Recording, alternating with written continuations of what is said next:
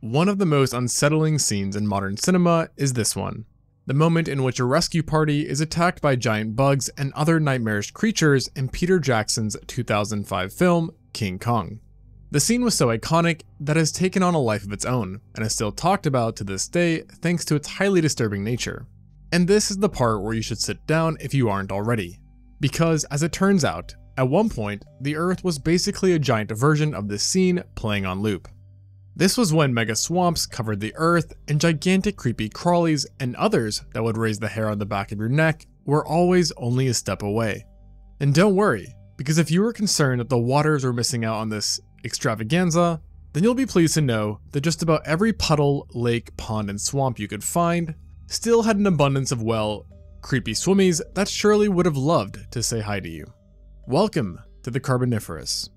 To arrive at this date, you would have to travel back a staggering amount of time, as this period played out between 358 to 298 million years ago, roughly 131 million years before the first mammals had evolved.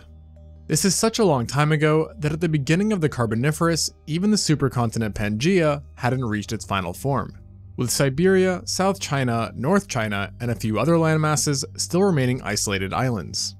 Nevertheless, Pangaea still dominated a large part of the Earth, and played a huge role in the way things were, as its location alone was partially responsible for the super swamps that stretched as far as the eye could see, since a good chunk of it laid close to the equator, resulting in widespread humidity, warmth, and higher levels of sunlight and rainfall, which all supported expansive forests that were dense beyond belief.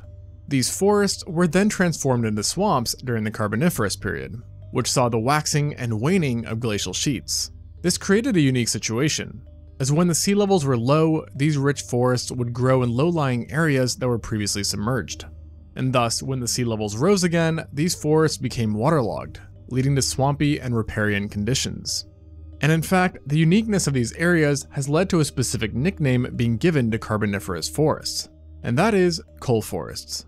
These coal forests were murky and alienish in nature due to them being filled with flora that shared little resemblance with those of today. The most dominant kind around back then were the Lepidodendrales, better known as scale trees, which, as its name implies, had bark that resembled scales, particularly alligator skin. These plants were fairly primitive, vascular, and members of the Lycophyte group, a group that still stands to this day. And throughout the Carboniferous, the world saw many kinds of these odd, tree-like plants. But perhaps the weirdest one was the Sigillaria. This genus had a rather bizarre trunk that could either be single or forked at the top, while also being woodless. Additionally, Sigillaria was quite tall, further exaggerating their unique looks, with individuals sometimes standing 30 meters or 100 feet tall. Nevertheless, they weren't the tallest flora around, as other lycophytes of the time, such as Lepidodendron, were able to reach 50 meters or 160 feet. And yet, despite being so tall, they were incredibly skinny, with their trunks only having an average diameter of 1 meter or 3.3 feet. So basically, think of them as giant toothpicks. And you would think plants like these would be hard to miss, and yet they actually were, because the coal forests were jam-packed with a bunch of other flora too, namely ferns, seed ferns, cycads, and horsetails, making every step an immense challenge in the thick brush, while also giving a plethora of critters ample hiding spaces. Although, one creepy crawly you wouldn't have to worry about stepping on was a millipede. This may sound weird, as stepping on a millipede today spells certain doom for said critter. But during the Carboniferous, standing on one wouldn't do much, as they reached giant proportions, with the biggest of them all being the Arthropleura. This monstrosity first arose during the lower Carboniferous, and is so far the largest land arthropod paleontologists are aware of, with adult specimens measuring a staggering 2.63 meters or 8 feet 8 inches in length, longer than Shaq is tall. Naturally, with such measurements, Arthropleura was rather hefty, and weighed the same as about 6 medium-sized watermelons. Thankfully, however, they probably wouldn't be too interested in tasting you, since paleontologists think it was a herbivorous creature that munched on a mix of woody plants, leaf litter, dead plant matter, nuts, and seeds. That isn't to say they were defenseless though, as Arthropleura sported durable exoskeletons that kept them well protected from most other organisms, and attributed greatly to their high rate of preservation. Their size, of course, played a role in defense too, giving full-grown adults an imposing presence that would have made predators think twice before testing their chances. And if these giant millipedes sound like an unfun time, then it would be best to avoid a good chunk of the world, as remains of Arthropleura have been found throughout what is today North America and Europe, showing a preference for low-lying wetlands where it used either gills or lungs to breathe on land. But if you do find yourself waking up in Carboniferous Europe, at least avoid Scotland at all costs. Because not only would you have to worry about Arthropleura giving you a heart attack, but you'd also need to watch out for one of the largest scorpions to ever live, and that is Pulmonoscorpius. It, like Arthropleura, was not a bug, but rather a primitive arachnid who happened to coexist with a giant millipede for the entirety of its existence.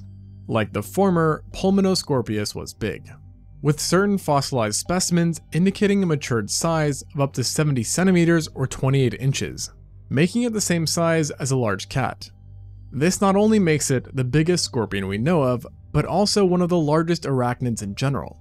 And it only gets more scary, as unlike Arthropleura, this scorpion was an active predator, who preyed on invertebrates and amphibians using its giant pincers to ensnare victims, which were then dispatched with a giant stinger that pierced through their flesh, possibly administering venom at the same time.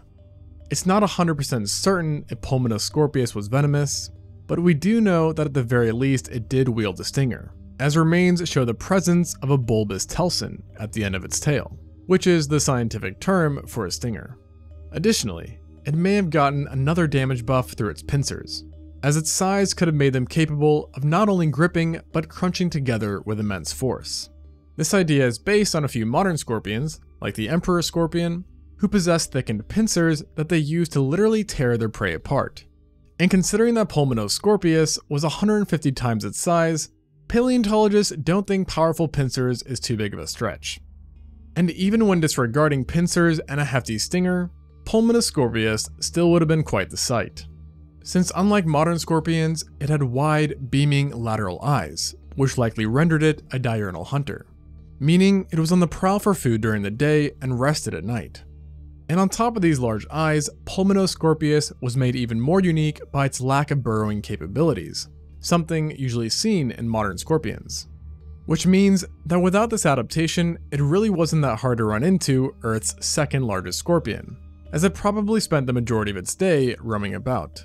And if cat-sized scorpions and millipedes as long as some cars aren't enough for you, then wait till you hear about another carboniferous group of animals, the Meganisoptera, also referred to as griffin flies.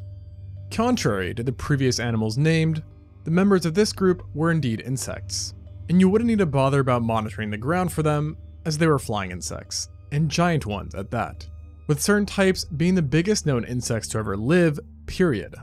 Of all the griffin fly families, the Meganuridae held the crown when it came to size, and had over 20 described genera, with the two largest being the Meganeura and the Meganeuropsis. Both were nearly identical in size, with adults capable of having wingspans of over 2.4 feet or 0.75 meters, while weighing the same as a good-sized crow. Yet, the two looked nothing like a crow, resembling dragonflies instead, which also happens to be their closest living relative.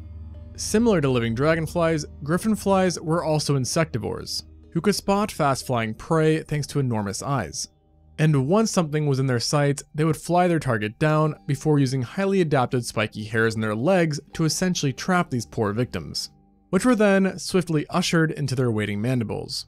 A truly unpleasant way to go, which also probably happened to many considering the griffin flies were a staple of the Carboniferous and were widespread within central Pangaea. And unfortunately for some, they weren't the only group of flying insects thriving at the time, demonstrated by Paleodictyoptera, an extinct order of primitive bugs that looked like giant green drakes, and could sometimes rival the sizes of griffin flies, with a couple of species being just 25% smaller. Fortunately, most weren't quite as voracious, due to their vegetarian preferences, with plant tissues and juices being their top foods of choice, which they accessed with a sharpened, elongated pump-sucking organ. Other members, namely the smaller ones, were arguably much more terrifying, as they are thought to have been parasitic, using their strange organs to feast on the flesh and blood of poor animals, in this case, typically amphibious tetrapods. Don't feel too bad though, as amphibians were doing just fine at the time, with the Carboniferous occasionally even being named the Age of Amphibians, due to their high level of diversification, with many adapting to fully terrestrial, aquatic, or semi-aquatic lifestyles. Also, in their own ways, these creatures were just as hair-raising as Carboniferous insects and invertebrates, with plenty being immensely weird, like the snakish Choleraderpaton, while others were terrifying thanks to their immense size and potent jaws, which allowed them to hunt large prey. One prominent member to appear who nicely demonstrated this progress in amphibians was Ariops, a lion-sized genus that could be found in New Mexico and Texas. It was one of the largest predators of its time and was further set apart by its skeleton, that so far is the most ossified temnospondyle skeleton we know of. This level of ossification indicated Ariops had an extremely strong defense, and it had a bite to match too, with its teeth being fang-like, while its jaws were robust, providing a strong bite that could pierce the ossified hides of nearly any other amphibian. And still, even it wasn't the meanest amphibian lurking around, with that distinction perhaps going to Embolamiris, a semi-aquatic group that dominated the late Carboniferous, being the Earth's largest tetrapods in those days. They were characterized by long narrow bodies that they used to efficiently traverse lagoons, lakes, and rivers by undulating in an eel-like fashion. And they were just as nifty on land, sporting robust yet primitive legs which were roped with muscles allowing for surprisingly good locomotion. Most ended up as their environment's apex predator, and a couple, like the Anthracosaurus and Pholloderpaton, became giant, rivaling alligators and crocodiles in length. Such creatures would have made any freshwater a questionable choice to approach. Of course though, in prehistoric fashion, things in the water only got worse, since along with them, you had an array of spine-chilling invertebrates swimming around too, specifically sea scorpions. Contrary to their name, they could indeed be found in freshwater sources and were not actually scorpions, rather Eurypterids, a now extinct group of arthropods. During the Carboniferous, they achieved a global distribution in fresh water, with multiple kinds representing them, including Adelothalmus, Hibbertopterus, and Megarachne, who was originally believed to have been a giant spider, hence the name. Lots of sea scorpions shared a heavily armored and bizarre appearance, though species were still quite diverse from one another, with some preying on fish using tail spikes and pincers to slice and dice, while others used their limbs to sift through substrate for small crustaceans and mollusks. General body shape also widely varied, with most being long and fairly small, but a few did get big, especially the Hibbertopterus, who may have been the largest sea scorpion of all time, since certain trackways indicate an exceptionally huge individual that measured 8.2 feet or 2.5 meters in length. It was further supersized by its bulky and compact build, meaning that despite being a bit shorter than some Devonian giant sea scorpions, it was still by far the heaviest. Miraculously though, neither it nor any other sea scorpion or aquatic amphibian for that matter were the biggest freshwater terror, since the Carboniferous was home to the Rhizodonts, Earth's most nightmarish freshwater fish. Fish in this family had a lot going on, even when only examining their dentition, with members possessing both fang-like teeth and enlarged tusks which were utilized to pierce the flesh of prey. Their teeth were also rotatable, meaning with every bite the teeth would turn to face each other, ensuring that they dug deeper and deeper into muscle. And of course, Rhizodonts had giant skulls too, that had thickened bones indicating a powerful bite overall. And this only scratches the surface of their unhinged nature, as disregarding their toothiness, Rhizodonts also had powerful limbs that allowed them to basically leap out of the water and attack unsuspecting animals on shore. A crazy feat considering that Rhizodonts could be big. Big as in the largest freshwater fish of all time kinda big. Not every species was so record-breaking, but the Rhizodus sure was. This was one of the last Rhizodonts to exist and happened to be the biggest, measuring over 7 meters or 23 feet in length, while weighing nearly 2 tons.